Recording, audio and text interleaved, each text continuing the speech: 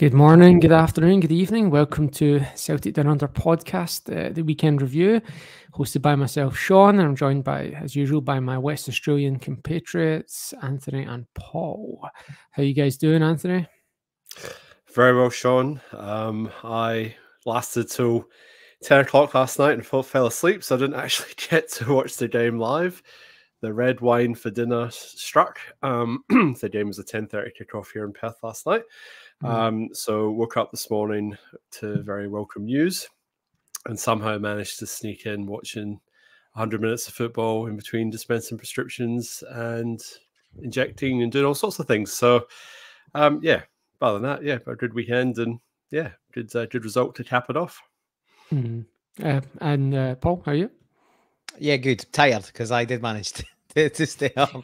I tactically only had a couple of beers with dinner and then stopped and sort of was threatening to nod off in that sort of 45 minutes before kickoff. But yeah, made it through. And then, yeah, the game was entertaining enough to hold my attention through the other sort of 100 or so minutes.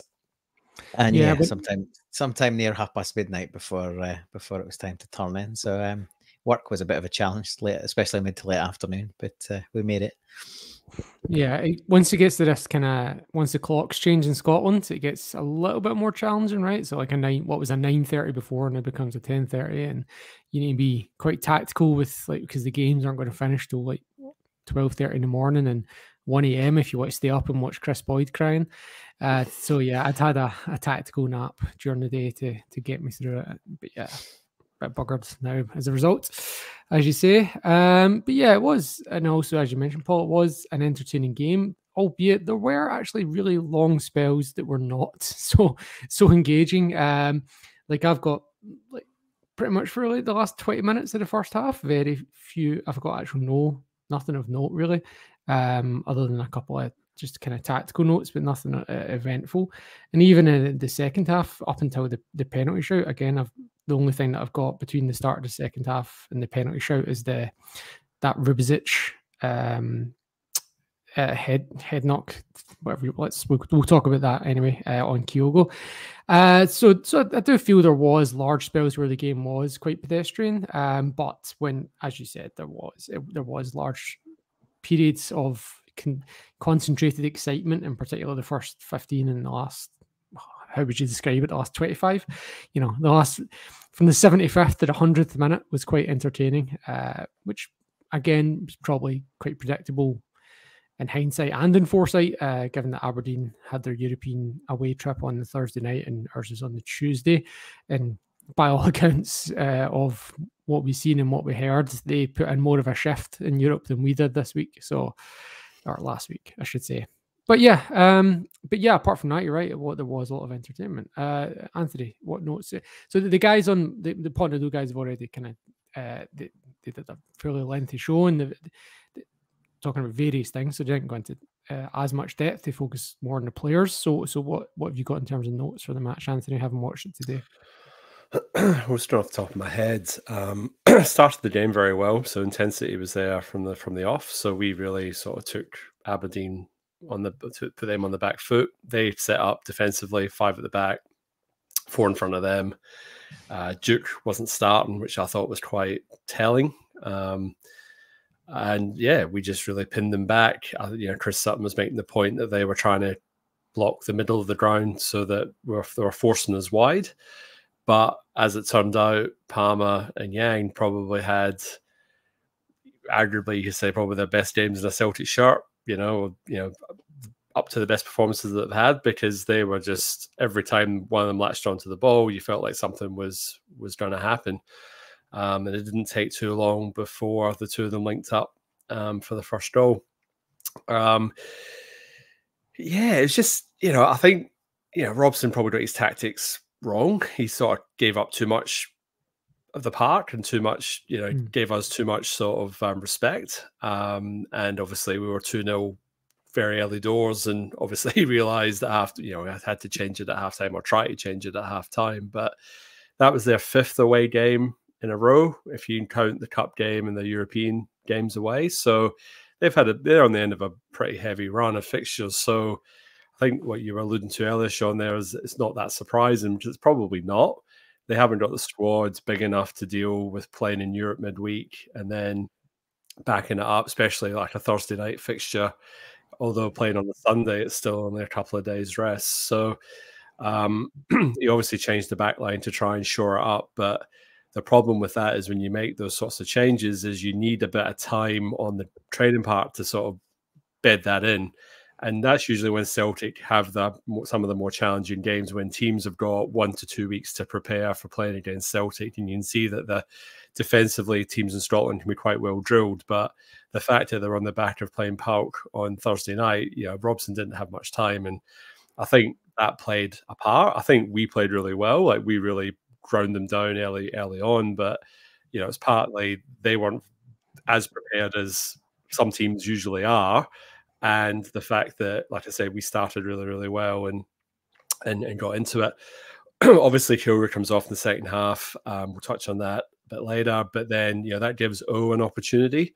And I thought he looked quite good when he came on, and obviously gets his 2 goals. Turnbull pops up with another one just to sort of remind us all that he's got that ability in him. It was a good day at the office, but I suppose, like you say, Sean, you're right. There was periods of the game, particularly I felt that first, 25 minutes in the second half, where not a lot really did happen. So the one thing, I knew the score, but I didn't know when the goal. I didn't check to see when the goals were going to be scored. So at least that was going to be a surprise for me as I was watching the game. So I was trying to watch it as quickly as possible at work. But like I said, in the end, it was a bit of a flurry, and it ends up 6-0. But I think you can argue the scoreline because comprehensively Aberdeen, had that one sort of flick on chance with the Milovsky up front, but really didn't create anything of note that I can remember. So pretty comprehensive, and it was a good day at the office. Yeah, the stats at halftime had them down for 2 shots at goal.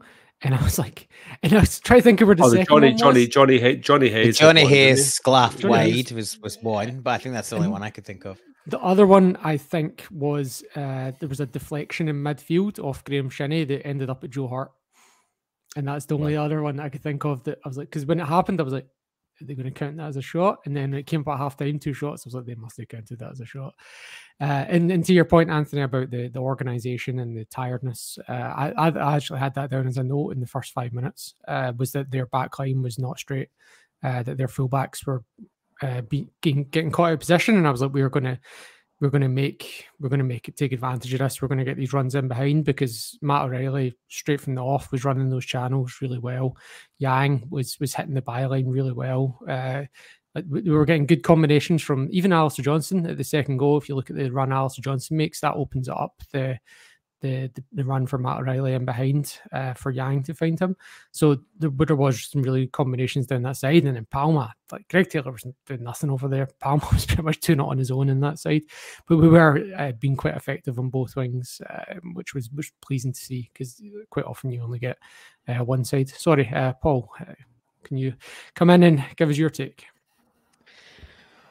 Well, I guess the first thing, let's take a step back. The team lines come out, and Holm start and Yang start, and I think most people were pleased to see that. There's been a few calls for. Did you see the comments after the match about Odin? From Rogers. By Rogers. No, I think just he said he thought it was a good time for him to go in, or was that his pre-match comment? That was pre-match. Yeah. After match, he basically bagged him after the match and said, "Look, she's not going to do it." He said he wasn't doing it, so we hooked him. We told him at half time, you're not doing it, you're going to be coming off. So, yeah, he basically said you had your chance, you didn't take it. I thought he played okay, to be honest. He probably didn't, like, put it like this: he didn't dominate, but tactically and technically, other than Turnbull's finish, he offered a lot more than David Turnbull. Like, we might as well. We're talking. There's a comparison. That's his replacement. Like, Turnbull, until he scored, had an absolute shocker. He couldn't trap a bag of cement. His first touch was awful. He was ponderous. He got caught in possession. Even his passing, which is usually solid, was short or long. It was just off target. And you're really going, what is he doing? And then typical David Turnbull, he's a total enigma. I tweeted this earlier on some, I think it was Laura Bradburn actually was saying, hats off to David Turnbull. He's done it again. He's reminding people what he does. But that's all, it kind of sounds ridiculous. That's all he does. Scores goals from outside the box, which is great. It's great the other week when it's up at Dingwall and it's the deadlock breaker. To me, it doesn't make much odds at 4-0, right? It's just adding to his stats. And we've talked about him fluffing his stats when games are already done. He did a lot of that last season. He's massively top scorer in the league. Yeah, he's massively frustrating though, right? He honestly he did next to really nothing. And then he does what he can do which he guides one right in the bottom corner. Another easy assist for Palmer. He just knocks it in, and this Aberdeen stood off him, didn't they? And again, he picks spot. It's very accurate, but is it enough? Is he going to get more serious game time putting in those kind of performances? Literally no quality contribution until the goal. So I don't know. I think there's a place for it in against the low block up at Dingwall, that sort of thing, and a place for it, as games are petering out like that one. But he's not somebody you're going to rely on in a game in those attacking 8-10 positions. He just, for me, he isn't, and some people will argue with that. But I'll make a point. It's very interesting to see. It's very interesting to see what happens in January, because I think he should probably be gone so we can get some kind of fee for him.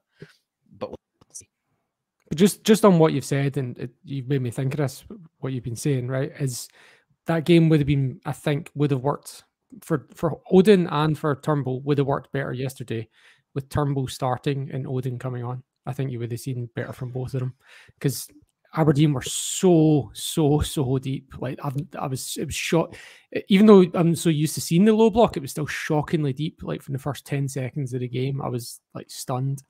And yeah, it didn't really offer anything. They sat deeper than a lot of other teams that come and even teams that they sit deep will usually come out and press a little bit. They didn't really offer that until halftime. They got a rocket, and really, apart from we can say it was a more aggressive press. It was just more aggressive generally. They started putting the boot in. You go right through that second half. There's a few players that are lucky to stay, definitely lucky to avoid a yellow and potentially to walk. And to me, that was the only real change in their philosophy, which was to press us more aggressively, but equally, leave a boot in here and there as well. Yep. Yeah, I totally agree. Yeah. And yeah, I agree with what you're saying there. That was pretty much it, wasn't it? Did they even have a shot in the second half? One, I think. Just a little Miovski flick. The Miovski flick that kind of, I don't think it's even on target, but it's, Joe Hart makes a save. Saved it. And I think there's a player coming in at the far post that if he doesn't save it, then there's a tap in, but that's as close as it got, I think. And yeah, the one in the first half with Hayes, again, shows how simple knock over the top and we are in trouble happened again. Defense got drifted. It was Scales' head. It went over, even though it was in the right centre back channel. And yeah, just a pretty simple ball over the top and quite slow in the turn. And it's a really Scales poor finish by Hayes. Scales was singled out by Rodgers after the match for praise as well. I thought he did well. I thought he was. There wasn't much defending to do, right? I thought he was good on the deck. His passing was okay. There was a couple of times he was a bit stuttery, and the fact that he is a natural left-sided player kind of helped him out, because he, we saw that last season when a right-footed player, whether it was Starfelt or somebody else, was on that side and they got pressed. They sort of had to hook it round the corner with their right foot. He was a bit more composed because it was his natural side. But when they did put a bit more pressure and press on in the second half, he did okay. There was one point he played through the press quite nicely. I think he exchanged a 1-2 and beat a player and then knocked it in. But he didn't have a lot to do defense. There was a couple of good blocks on the edge, on the edge of the 18-yard line. But first half, again, we've got problems when the centre-backs are asked to be the main dictators of play. When teams sit deep, Kyogo made a couple of brilliant runs, from really deep diagonals coming from outside to inside. And Scales was usually the player that had the ball, and he just either didn't see it or didn't fancy himself to execute it. And again, there was a couple of points with crossfields from Cameron Carter-Vickers' side. Palmer looking to do the same, like come off the wing and sneak in behind the fullback. And again, there wasn't the ability there either to see it or execute it. So I guess we really want one of the midfielders to be the player that's on the ball when those things are starting to open up. But obviously for, teams target Carl, and I don't think he was overly targeted. Certainly his first half yesterday, he had basically the freedom of the place. And that's the thing, we were able to pick passes both centrally, up the middle, and picking out wings and interplay. And yeah, to the point that you guys have made, both Palmer and Yang were excellent. I thought Yang obviously started really well. He had a good bit of wing play early on, and the deflection, the good pass in, but it deflected into Kyogo's path. He should score, and O'Reilly should score the follow up. So we were, that was even before his one. And there was a point in the middle of that half where after he got his goal, he just got a wee bit overexcited, and he was sort of trying to beat players 2 and 3 times. And you're just like, you get it. There's a bit of nervous energy and excitement, but if he can just channel, he's clearly got ability to take a man on and see a pass. So if he can just, I expect Rodgers and Harry Kewell probably be spending a lot of time on the training pitch with him, and potentially trying to cut down his or work on his decision making, because there's clearly talent there. And then on the other side, I think the thing that was quite exciting for me with Palmer was, and we saw a little cameo of it up at Dingwall for Jamesy Forrest's goal, is that ability to go on the outside and play a left-footed cross. Because one of the things that this major grievance with the fan base up until this point is really been, he's too one-paced, he can't beat a man, and he always cuts inside on his right. Well, that game's kind of showing you that that's not necessarily the case. And even when he is on his right, he's played 2 killer passes with the outside of his boot. The chance for Holm, which I think it's a really great, that's a really good skill to take it on the volley from that cross, that little dinked cross, and it's a good save by Roos. And he had a good save just after that from Palmer as well. Albeit some of his other goalkeeping was a little bit suspect, to say the least. Especially his kicking in straight into touch 3 or 4 times, just dreadful. And he's obviously posted missing at the opener for the, I don't know if he just loses it in flight or but yeah, Palmer's now showing, we knew he could strike a ball and we knew he can pass, but he's now sort of causing issues, because now defenders don't know if he's going to go inside or outside, and that will cause defenders a world of pain. So I don't want to be like, and again, but Rodgers was very specific and broad in terms of his feedback on his individual players after the match, quite unusually so. And again, Palmer was another one that got caught for very specific feedback. And what Rodgers had said after the match that I do agree with and had observed it was that, in the early days, Palmer was very too safe almost, like he was always playing it back and turning in. And Rodgers is making the point, but that now he's got much more unpredictability to his game, that he can go back, he can turn outside, hit the byline, he can cross with his left, he can cross with outside of his right, and he did both. The goal, the angle was a cross with his left foot. Who was the one last week or the week before where he hit some with the left foot? James Forrest. And then the one where he uses the outside of his right to find everyone is flat-footed from that, because everyone's expecting him to take a run on. Even O was flat-footed. It just so happened it fell onto O's head. So but it's pretty much identical, only if he's done it from further out than the one with Holm in the first half. That's the same flick off the outside of the boot. It's not over and behind the defense; it's in front of it. But obviously Holm sees it, and as I say, it's a pretty difficult skill to catch that on the volley and keep it under the bar, which he managed. But yeah, it's pretty. I think there's a lot more to come from Palmer, and he's clearly shown, even when he was being more cautious, that he can retain possession. I'm sure I don't know what his passing percentages are like, but I bet they're pretty high, because to your point, he'll, if it's not on, then he's happy to come back and recycle and sort of move it again. And obviously that's what Rodgers is keen on as well. But now he's got that extra little drop the shoulder and go on the outside or the inside, the outside of the right foot, and kind of, it's definitely going to challenge some defenders. Anthony, comments on the wingers? Well, he's shaping up to be probably our best signing of the season on what we've seen so far and the sharp sort of curve in his performances. The fact that he can kick the ball with both feet as a winger, that would put the fear into you as a fullback because you don't know what way he's going to go. And obviously, early doors, you're quite right, and Rodgers did say that he was always cutting back in every time. But now that he's starting to get to the byline and whipping some of those balls in, and all of a sudden Kyogo looks more dangerous again. Yang, people are getting in there. And there's one in the second half where 3 players all made the same run for the ball, where they all went middle post. When if somebody had been back stick, they would have scored. Forrest probably should have hung back because that was he was on that wing and he cut in into the middle and got in the road of someone else. So that outside of the foot cross for the O's goal, I mean, talk about putting on a postage stamp. I mean, literally, O just had to sort of stick his head out, and I mean, still finished it well, but like you can't. As far as service goes, you don't get any better than that. I mean, it is a factor that the Aberdeen fullback was way too far off him, but he still had the technical ability to whip that ball in with the outside of his right foot. And the boy can hit a penalty as well, because I know he did the whole sight the keeper out thing, but the keeper was never getting that penalty anyway. Like, it was one of those ones where it was covering it at the side net, and keepers aren't going to save those. So it looks like he could hopefully be a penalty taker, thank God.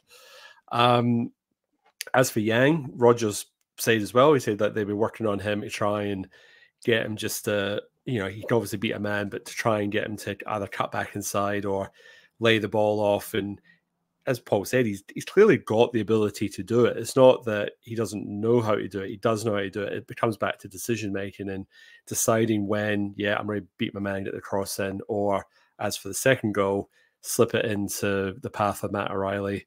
And then, like I said, it was like that was a reminiscent goal of previous seasons where, the inside channel, cut it back, and Kyogo's, you're thinking, how's he going to score this? Is he going to back heel it, whatever? And he ends up using his left foot and sort of tapping it past throughs. So yeah, good day at the office for both wingers. Back to Paul's point with David Turnbull and Holm. Obviously, that centre midfield berth it's wide open at the moment, because obviously Tati's injured. He's going to be injured for a while yet. We've got a run of fixtures coming obviously into the new year. So it's some European games to go. It's anybody's position, basically. I mean, so, I may as well talk about the candidates. Obviously, Holm got the nod last night, and I didn't see the comments that you were referring to there, Sean, but if he has said that, then that's probably, he's probably bumped down the pecking order all of a sudden. But to Paul's point, it's one of those games where it probably didn't lend itself to Holm's strengths.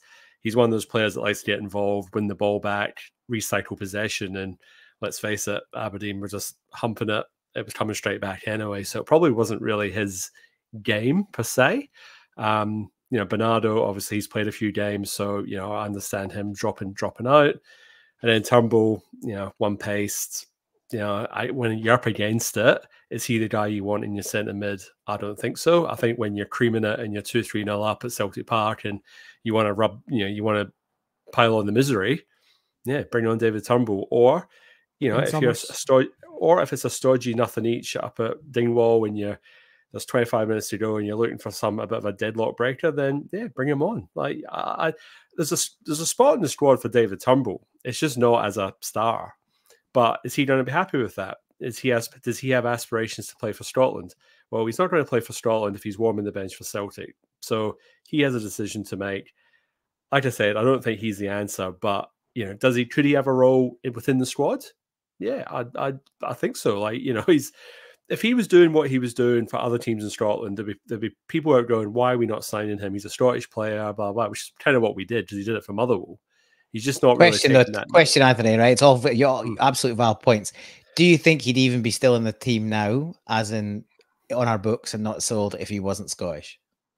Probably not, but unfortunately they don't grow on trees. And the last two that were available were Lewis Ferguson and Aaron Hickey. We let both of them go. Josh and Doig. then Doig, and then obviously further back when we need a left back. Well, I know we'll get to that. So obviously that position's up for grabs, and the only other thing, the other point I want to make on that is that the other glaring option there, if none of those three are your man, would be push Callum McGregor in the 8 and put Iwata in at the holding 6. I think Iwata's Rolls Royce. I think he's got the physicality that we sometimes lack. He's comfortable on the ball. He doesn't give it away much. So, I mean, for me, you put him in at 6, you push Callum McGregor up a bit and get him, more involved, like picking the ball up in positions further up the park. Get him doing what he's got the creative talent to do it, make those runs and break the lines. So, I think that's, if Rodgers has cycled through Turnbull, Holm and Bernardo and he can't make his mind up, then surely that's got to be your other option. You at least have a look at it. Sorry, on you go. No, I was going to say, he had a really good 20-minute cameo. The downside to that is the game's done, right? He looked really sort of, competence probably a bit harsh. He looked good, like, and he didn't have much pressure on him, but there was a bit of aggressiveness, and he shrugged players off. His link-up play was neat and tidy. I agree with you. As long as Hatati's out, no one else is really putting a stamp on that. So then there's a rotation. There's a rotation potential there, and maybe that's it. But the problem, I think that one of the big problems we've got is because there's no obvious candidate, there's all this chopping and changing. It's 50 minutes here, it's half an hour here, it's 70 minutes here, it's 20 odd minutes there.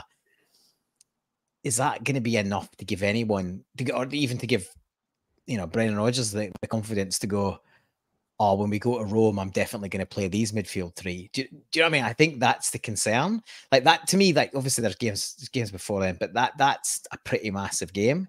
Palm will be a massive miss. Obviously it now looks like Yang will probably nail down one wing, but I worry about, what we're going to do with the other one. So Callum McGregor is going to probably play like 150 minutes for Scotland this week. So there's a good chance that Iwata starts against Motherwell at home. In our next game. But yeah, I agree with what you're saying about Iwata looking, but I also just want to, because there was some commenters on the pot noodle earlier that said that Calmac had a bad game, and the guys didn't agree, but also didn't disagree, and I just want to shout that down right now. I thought Calmac had a good game. I thought in the first half, there's one or two misplaced passes, but I thought he was in that spell with the first half hour of the second half when Aberdeen stepped up the pressure, or whatever we're calling it, right? Like he was the best player in that spell. Like he was the one that kept the game calm when Aberdeen were trying to turn it into a physical battle rather than a football game. And he was the one that kept the head. And then like outside of that, he didn't stand out because his main job is recycling the ball, which is like to do efficiently is not, it looks simple and is unspectacular, but is very important and something that someone like Holm was not doing successfully. So it's you can say it's simple, and Iwata looks like he can do it as well, but it's also something you have to be able to do very, very efficiently to do that role. And I think if teams target you and shut you down, like on the times that Cal has been shut down and targeted, you notice how big a miss it. Like when he can't get on the ball, that simple recycling suddenly isn't so bloody simple anymore. Like you said, Sean, like you can't get the ball moving through the midfield or out to the wings, and it gets stifled and it's just going back to the centre backs and the goalkeeper or the full backs, then you've got a massive issue. Just while we're talking about Holm, like there's a bit of dialogue out there that people think that Holm's best position might ultimately end up being that 6. But I heard some other comments. I think maybe Rodgers say pre-match that he's not quite got the physique at the moment for what he thinks a midfielder in Scotland needs, and he needs to build that side up as well as obviously game time.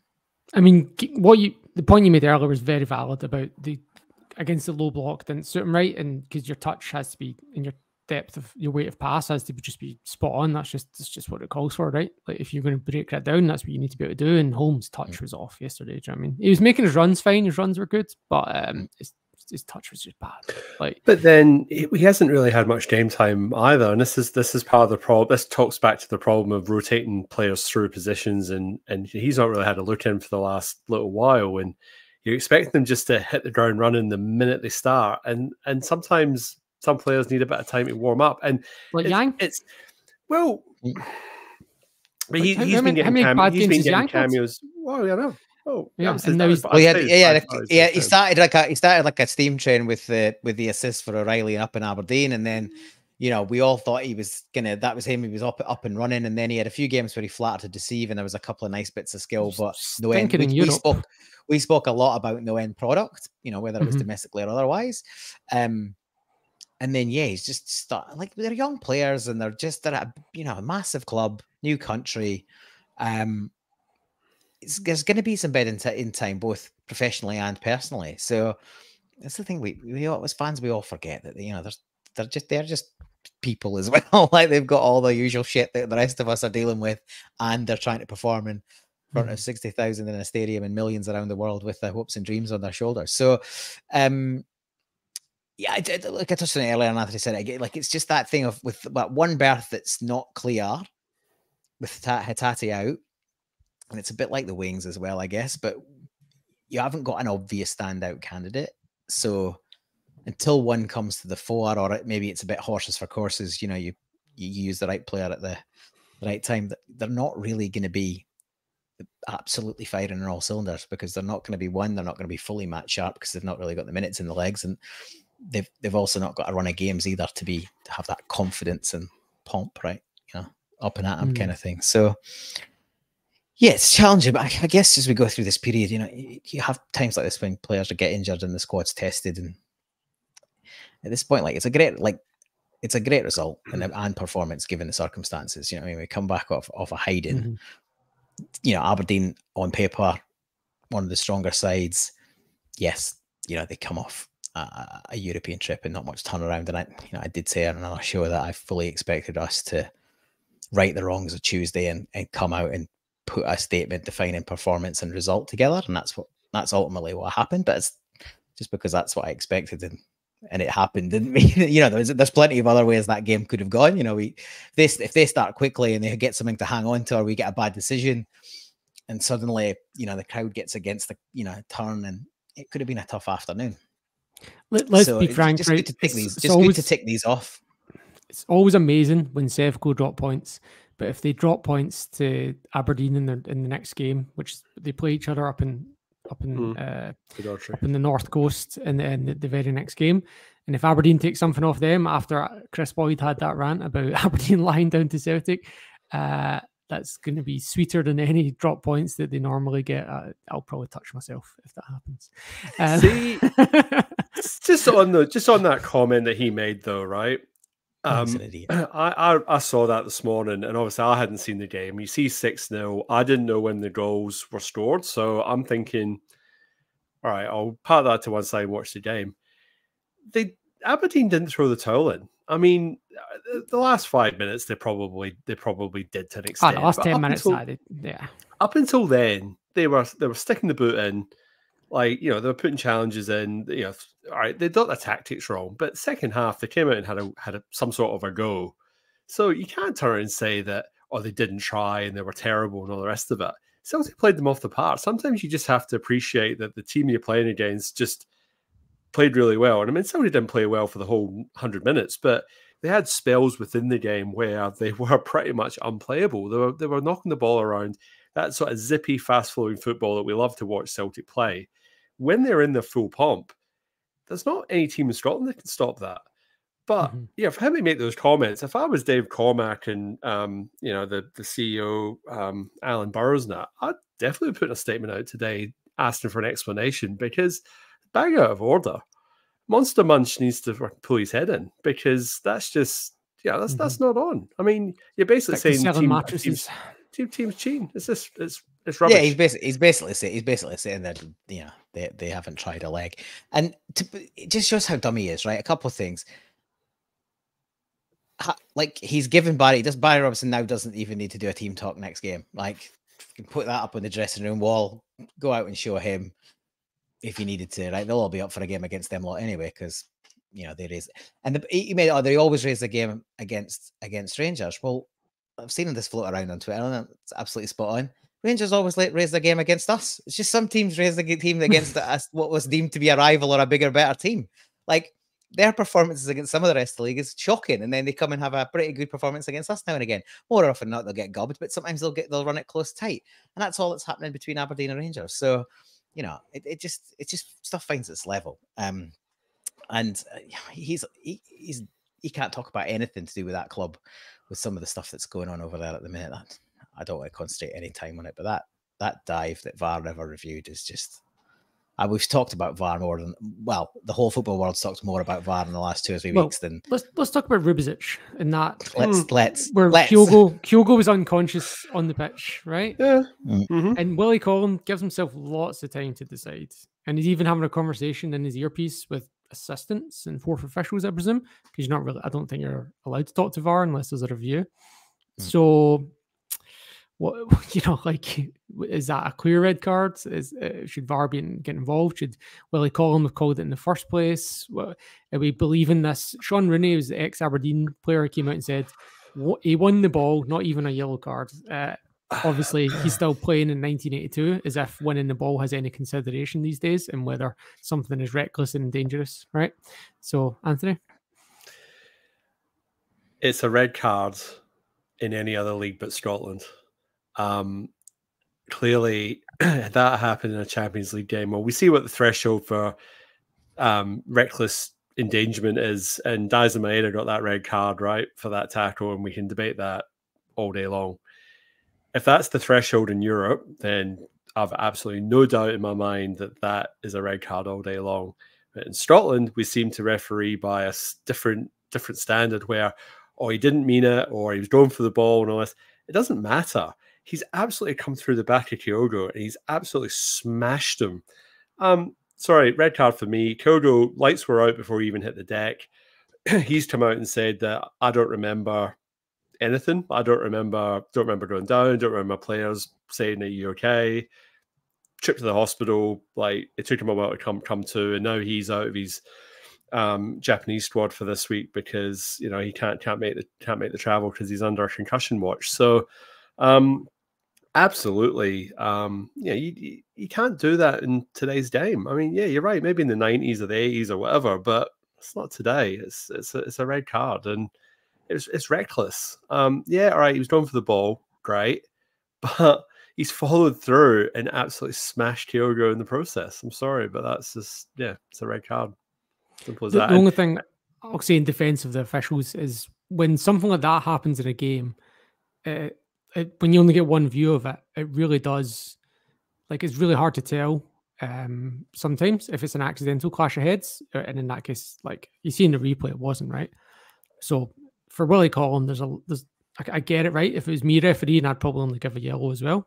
So in that case, the question then is it clear and obvious enough for VAR to get involved? And because it's a subjective thing, there's almost an argument forming nowadays, domestically at least, that if it's subjective, then VAR just shouldn't be getting involved, and that almost comes out of the game at Ibrox, where, you know, the Ibrox club wrote to the SPFL or whatever, complaining about why was VAR even getting involved if this is a subjective issue, right?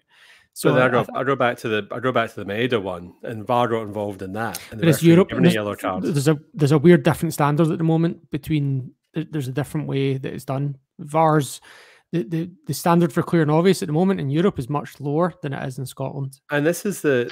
Well, I thought there was also a thing around red cards and dangerous play that was different from clear and obvious. There's, like, if you pick up dangerous play that is, you know, it's deemed to be dangerous and therefore a red card offence, then it doesn't necessarily have to be clear and obvious. You can just point out that that's what's happened because, as you say, you've got more time to see it. You've got multiple angles, and the refs only had one. And I think that's what's, you know, we argue the toss about the Maeda one, and you know, stand by. I think it's a ridiculous decision, but and the way it was positioned, obviously with the still and all of that. But to Anthony's point, the threshold, if that's the threshold for dangerous play and endangering an opponent, then this is way past that. And look, there's a lot of commentary about, you know, he goes for the ball and he wins the ball. So.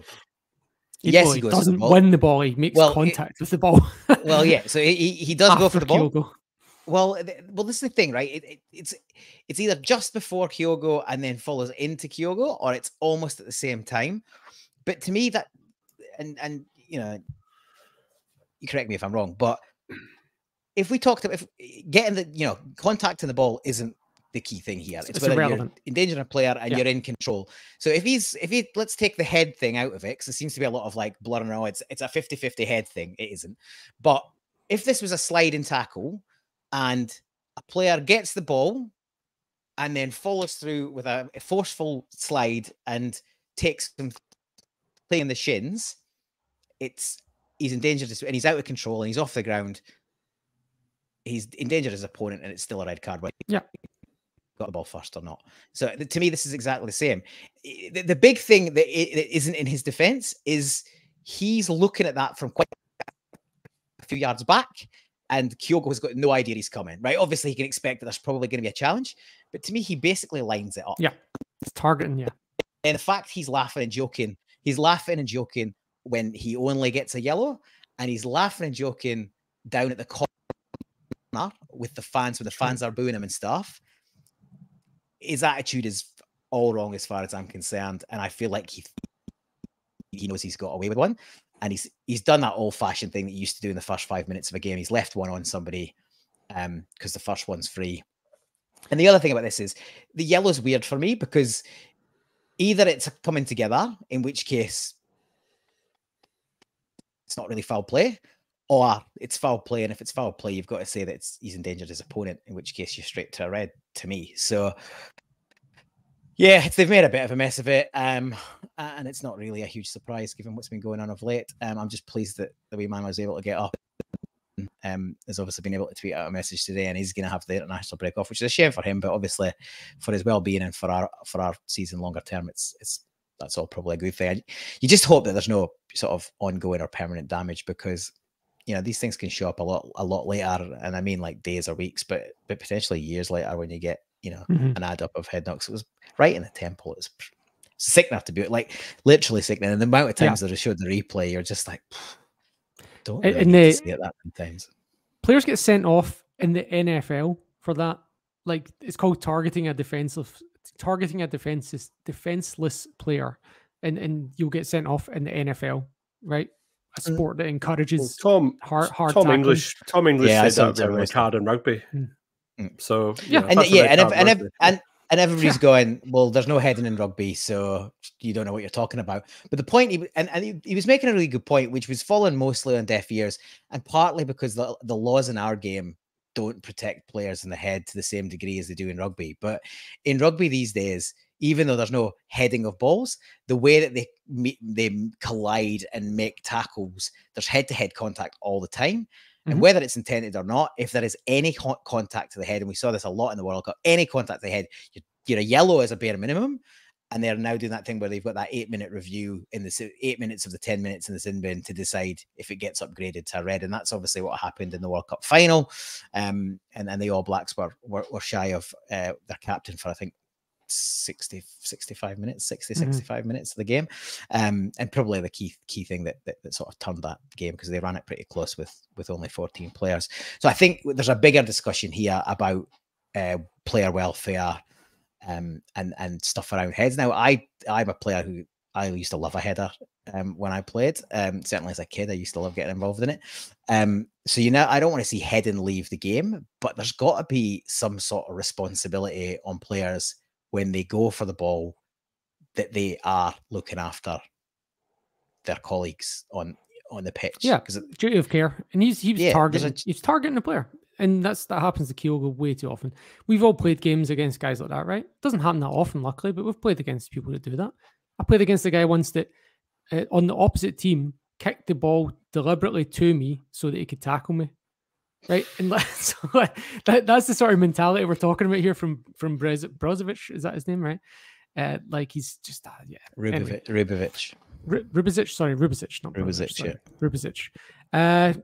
Quickly one before we round up on the any before we run through our points that we may have left. Just a quick one on the penalty. Yes, no, just quickly, Anthony. I was comfortable enough with that. I thought it was a penalty, and then obviously we went to VAR for a look, but yeah, it was clumsy, and you can't put a challenge like that in the box. And if he just stood up, Yang was probably going to hit it wide.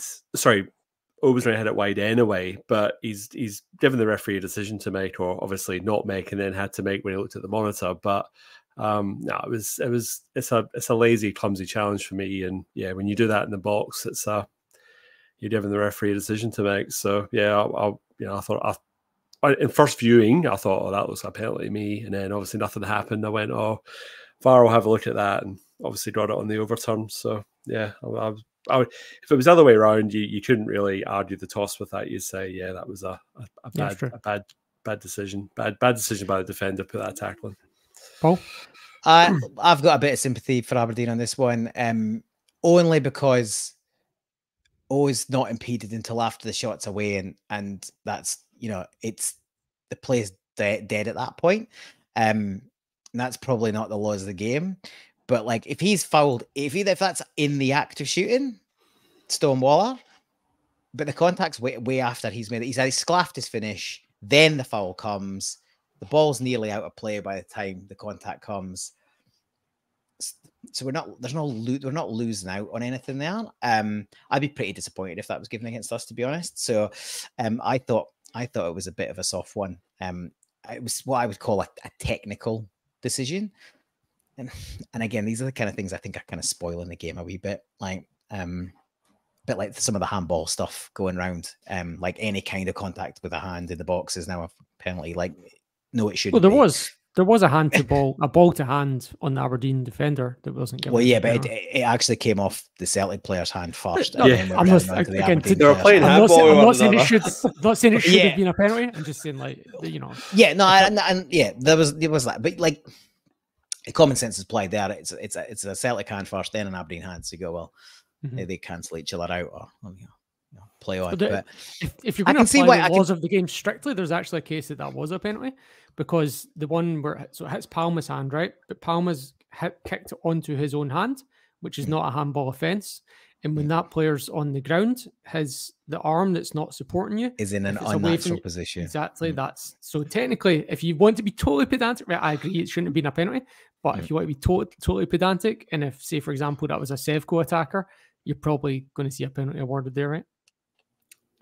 It's a rule that needs to be reviewed in the summer. Like, they really need to try and limit it, because the number of penalties and VAR decisions, because obviously in real time the referee isn't necessarily ready to pick all those up, but with VAR, the number of penalties and offences caused by non-intentional handball, I know how do you say intent or whatever, but they've got to come up with a way to make it a little bit more. I mean, surely it's got to be something if the ball's going towards the goal, rather than, if you know what I mean, if you're playing a square pass, or the pass is, you're cutting back or whatever. And I don't know.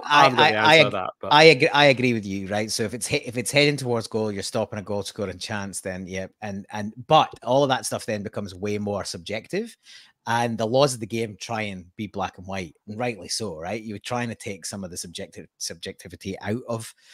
It's bad enough with the way that the refs and VAR interpret the rules as it currently stands. The more leeway you give them, the more inconsistency you're going to get, not less. So I get it, but I get your point. Like, the whole hand to ball to hand thing used to be a pretty good sort of barometer, and also like the arm in an unnatural position. So if your arm's out here and you're stopping either a shot at goal or a cross coming into a dangerous area, you're asking for a pen there.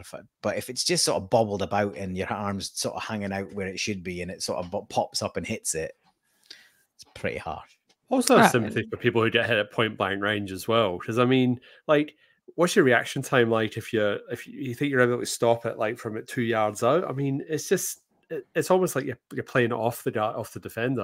As a defender, I've got a certain amount of sympathy, because it's like your reaction time is not that super quick. But yeah, I've said it for the last 2 seasons. It's just something that needs to be reviewed, and there needs to come to some sort of consensus to try and just thinning it down a bit. And the other thing as well is that when's that yellow card and when's it not a yellow card? I still can't for the life of me. Still doesn't. Yeah, figure that I know out what it's either. supposed to be, but it's not applied in any way that makes sense to me.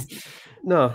Just I'm pretty sure it was a Rangers player last week, he had handball, and he never got booked. And you're thinking, well, the time before that, it was a booking. And yeah, so for me, that's the other thing, doesn't make any sense to me. So, but it's supposed to be a yellow card if it's denying a promising attack. We can park this for another time. So yeah, the rule is if you're not denying a goal scoring opportunity, but if you're impeding a potential attack, then it's supposed to be a yellow card. So unless it's moving away from goal, being in the box is right. That's why it's always a yellow card usually. Anyway, let's not go down that rabbit hole. One last thing on cards and foul. Do we think that the Aberdeen fullback McKenzie was a bit lucky? Like he did left a straight leg on O'Reilly, and if O'Reilly does what Hermonos or whatever you call him from Atletico the other week, if he sort of collapses in the heap and rolls around like he's been shot, he's probably off, right? And all O'Reilly does is take a step back and go, "What's that?" Are you doing? Yeah. Mm-hmm. And I don't think he even got booked for that. Don't think he did either. No, he didn't. The goalkeeper got booked for scuffing up the penalty spot. I'm assuming that was either a linesman or it must have been. Well, you should have been a linesman. Yeah, it must have been a linesman. Must be a linesman. Couldn't have seen it. The linesman should have been in a position to see that when it was being decided whether it was a penalty or not. But that's just unsportsmanlike behaviour. That's a yellow card. Any final points on the game, guys, before we move on to man of the match? I was just going to say Bernabe came out the cold to get a wee run off the bench, so he's alive. That's just an observation more than anything. When I saw him on the bench, I actually thought, is he been lined up as a winger? As a backup? That's what my gut reaction was. It's like, oh, he's a fill-in on the left, because obviously Mikey Johnson nowhere near the squad. And there's nobody else really around there for that position. But then he came on for Taylor. He had a half decent cameo. There was a couple of nice little passes and a couple of long busting runs. It's just defending he can't do, isn't it? So that's true. He wasn't really asked to do that. So Greg Taylor struggles with that as well at times. Well, but I thought, like, honestly, with Rome coming, I thought, oh, maybe he's going to get 20 minutes as a left winger, because we haven't got one. The only other option is Rocco Vata, isn't it? I mean, Marco Tellio. Where's Marco Tellio? He played in a friendly 2 weeks ago, right? He's not even on the bench. That was longer ago than that. Or 3. Yeah, the last commentary, I think it was about a month ago, and it was a friendly or a testimonial or something. Yeah, that's what I'm talking about. That's the one. Yeah, so it's about at least a month United. Ago. Yeah, and it was about at least a month. And the last commentary Rogers mentioned about Tillio, which was 2 or 3 weeks ago, and he said, "Oh, he's finding the step up from Australia quite big," which to me basically sounded like he was off the pace in training. And if you're off the pace in training, you're never going to get a jersey anytime soon. So there's a lot of Celtic fans writing him off, and obviously they don't have the background knowledge we do, so I can see why. But he's come out. He's had a tough start, right? He comes here with an injury. He misses basically all of pre-season. He has to settle in and all of that. And then he's got like 4 or 5, 6 players ahead of him. So, but this has got to be his opportunity over the next sort of, the run into the end of the year. So he wants to be getting himself fit and on it ASAP, because he's gone to play with Australia under 23s this week, right? Oh, that's good. And he was on the last international break as well. He was selected for that as well. So he's clearly fit. Well, fit enough to be selected. Maybe not in a sense. Yeah. Paul, anything else on the game? Not in this game. There is one other football related thing go for it. To touch on. Just what, like, are you guys across what's going on in La Liga? Like Girona, yeah, seen that top of the league. So I did a little, like, there's an article on the BBC. It's a City group team. It's a City. Yeah, group it is a City group. So there's an article on this on the BBC, and then I did a bit more digging. They are part of City group. They've got a few players sort of loan, or they've bought players that used to be on loan. But the thing that struck me was their 2 biggest signings came in this season. €8 million each. So right in the sort of sweet spot, you would think. 2 Ukrainians, striker and attacking midfielder. They've got the majority of their goals and assists this season. And the wage bill's €52 million. And I was digging around. There isn't like their playing wage bill is €52 million. Oh, right, okay. And so then it's hard to find this information on Celtic, but Alan Morrison, Celtic by Numbers, I found something from the back end of last season, early this season, and he reckoned that our wage bill was around €49 million. So give or take the exact same position, other than they play in La Liga, but they're a tiny club in La Liga.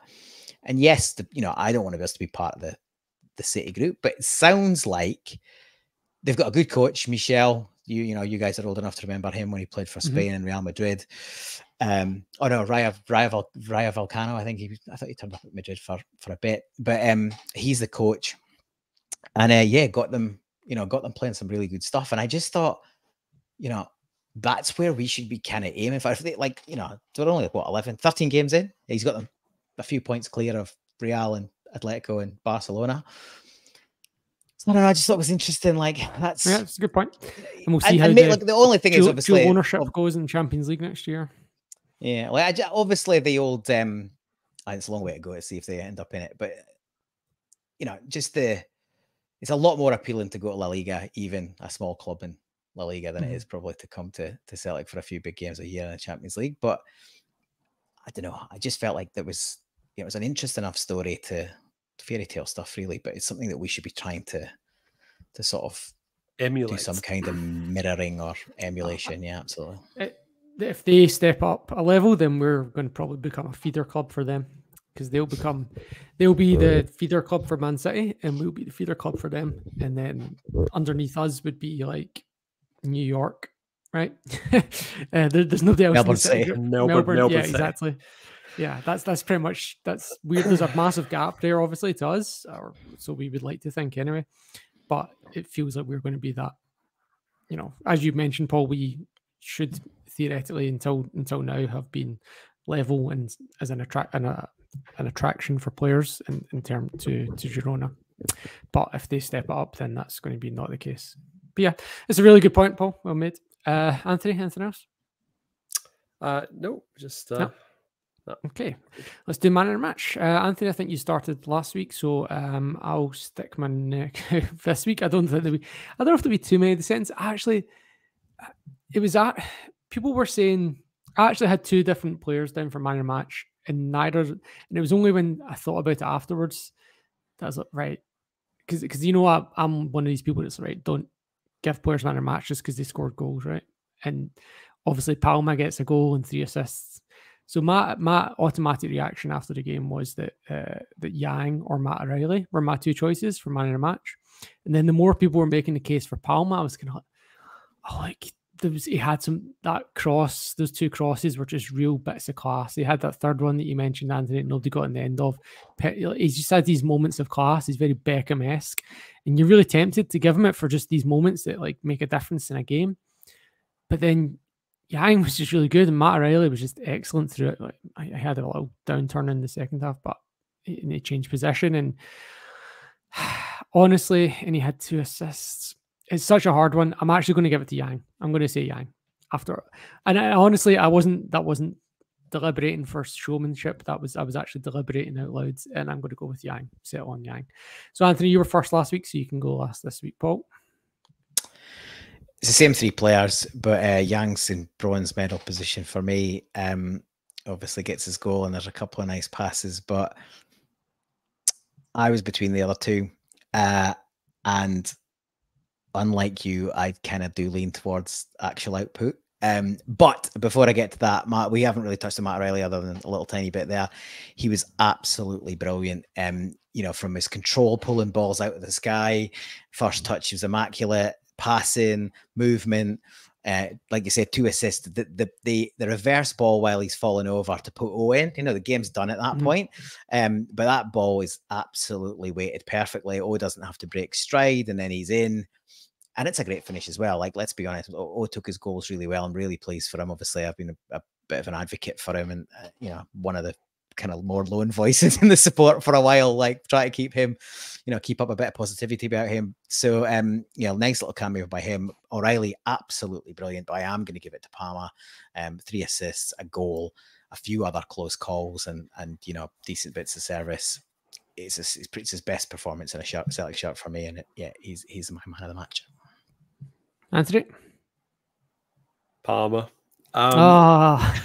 He Matt. No. In fairness, Matt O'Reilly had a really good game, and he ran him the closest out of everybody. So O'Reilly ended up with 2 assists, but just the moments that Palmer had in the game seemed to stick in my mind. And as much as the eye test is the output test, it's like, well, on paper, yes, he scored, had these assists, but like it was done in quite spectacular fashion as well. And football is meant to be the beautiful game. So as much as it's like, yes, David Turnbull scored a goal, whatever, but it's like who appeals to the eye and who gets you up out your seat. And he's not Jota, but he's something else. And I'm very, very glad that we signed him, because I think there's definitely a player there. And the way he strikes the ball, that I like it. I like the way he whips his crosses in. I like the way he takes his shots. The fact that he can do it with both feet. I think we've done some good business there, and I think there's hopefully more to come. So yeah, good performance, great performance by him, and worthy man of the match. And so grateful that he rejected the team from across the city. Well, let's face it, they probably put an inquiry in and they went, we'll pay you in ginger bottles, stamps, whatever. Empty iron brew bottles, poppies. I need to make a mistake of the Natural Novel book. Remember, he brought out a book that was like, I said no thanks or something on it, and I can't remember what the title was. Whereas for Palma, he'll do a book that'll be like, Sevco said no thanks. And then which I guess is the John Hartson story all over again, right? But yeah. Anyway, yeah. So by majority, Palma man of the match. Any final thoughts, guys, unrelated to the game before we sign off, Anthony? Oh, I'm happy that the SAG-AFTRA strike has finally resolved itself. So the actors are back in the movie studios and the TV studios making content for us all. It was looking a bit bleak there for a while, but they've managed to strike a deal that involves them not being turned into AI puppets. Mm-hmm. So that's good. And I watched the season finale of Loki this week. I think it's the series finale. No spoilers, but it was I'm not seeing any of it fantastic. It was probably one of the most satisfying endings to a, when usually you watch series and they never stick the landing, like the final episode is such a letdown.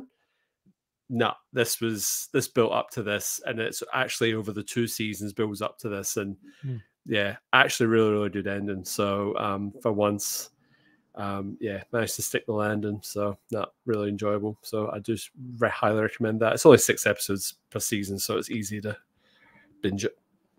Except you need to remind yourself what happened in season 1 because it was so mind-bending. Yeah.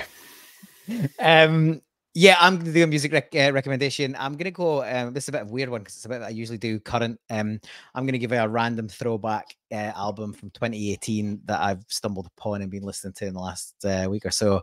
Artist I really like, Malcolm Middleton, one half of Arab Strap for people that know them, Scottish, obviously. It's his 2018 album called Bananas.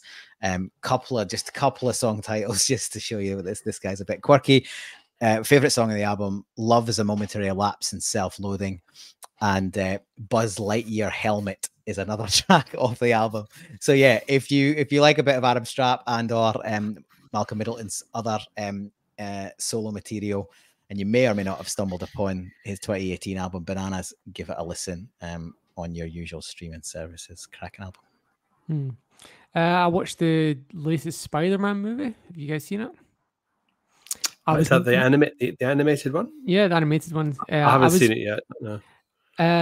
I'll give you a heads up then. It's not a spoiler. That is actually part 1 of a 2-part movie, and they don't advertise it as such, so I didn't know.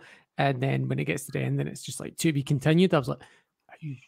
I was so angry. I was like, "Is this part of like the Spider-Verse, yeah, saga thing, all that stuff?" Yeah. I'm not multiple spider people." Yeah.